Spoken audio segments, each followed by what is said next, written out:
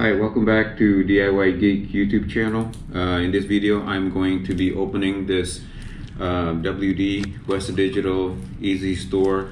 This is a 2021 model, 14 terabyte external drive. I'm going to be opening this so that I can get the hard drive that is inside of it.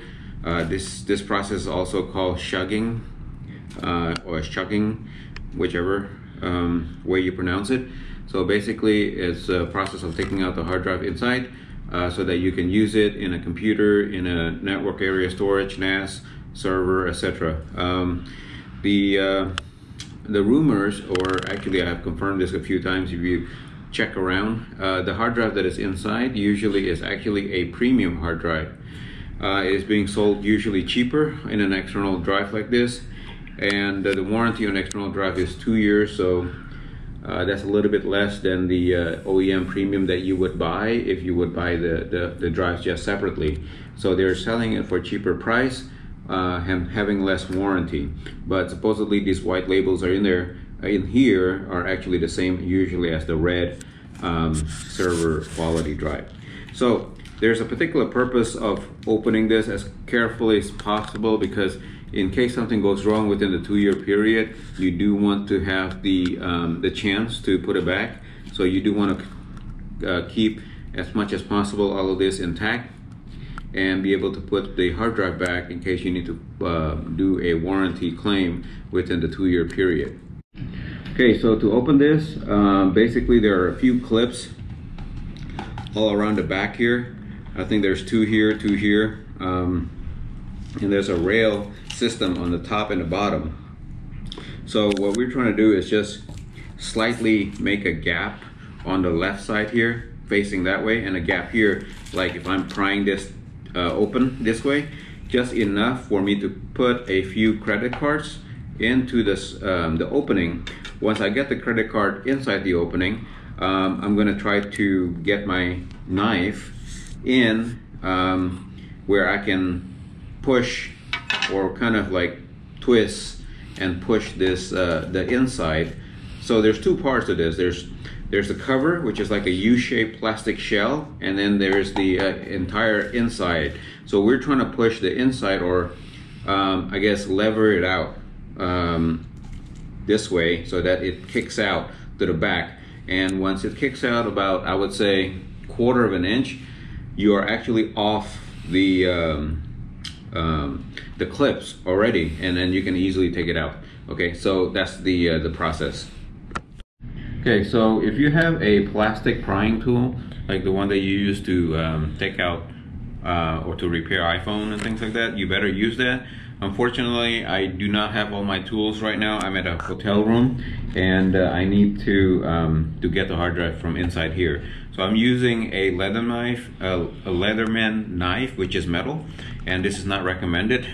But all I'm doing is just trying to get my fingernail in there so that I can get my knife in there, and I'm just trying to get some of the area here to pop. So just enough for me to just kind of put it in there and then just twist it. You'll hear a pop just slightly around here, and then once you have that kind of open, actually this one is not popping, so I'm just gonna open it a little bit where I can get my credit card in there. So just that right there. I'm gonna put a card in there. Okay, I feel that the tap is there, so I'm gonna move it a little bit more down there so I can get my credit card in there, and then moving down slightly, using my card for extra leverage. So definitely there's a tap in here, and I don't want to break that tap, so I'm going to move a little bit further down.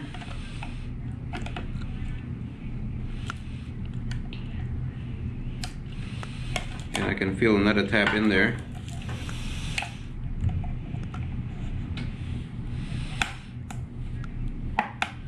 Okay, so that's gonna be loosening up that part right there.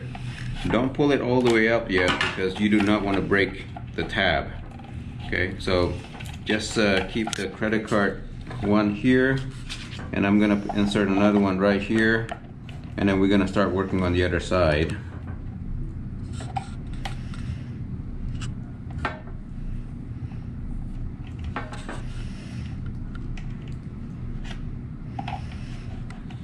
Since I'm using a metal tool, I'm very careful of actually putting my fingernail in first before I put in the knife, because the knife will make an indentation on the actual plastic.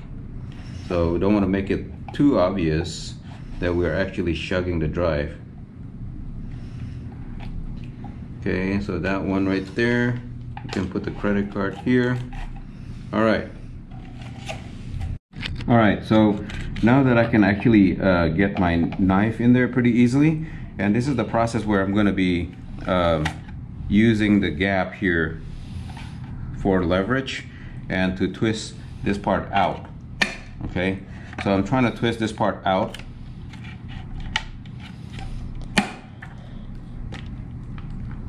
And I'm going to be doing it on this side also.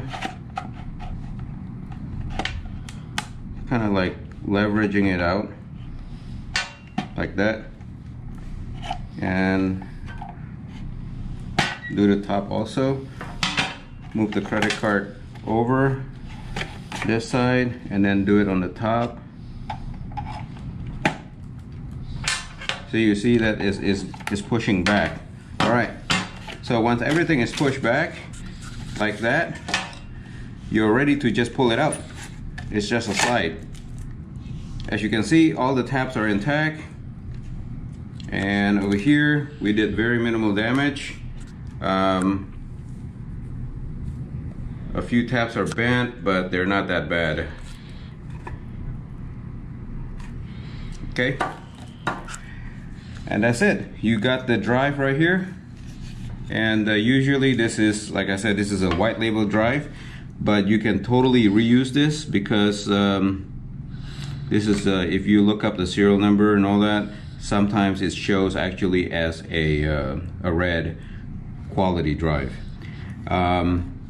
So from here, you still have to be very careful removing this. You just want to kind of pry it up on one side, because usually it's easy to remove this.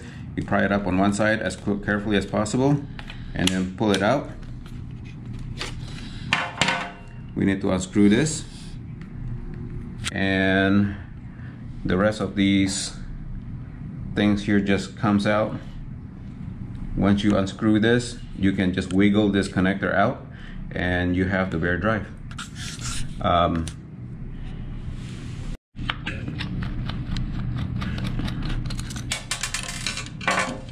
Okay, remember to keep all the hardware just in case you need to remove, you need to claim warranty, and you have to put everything back together.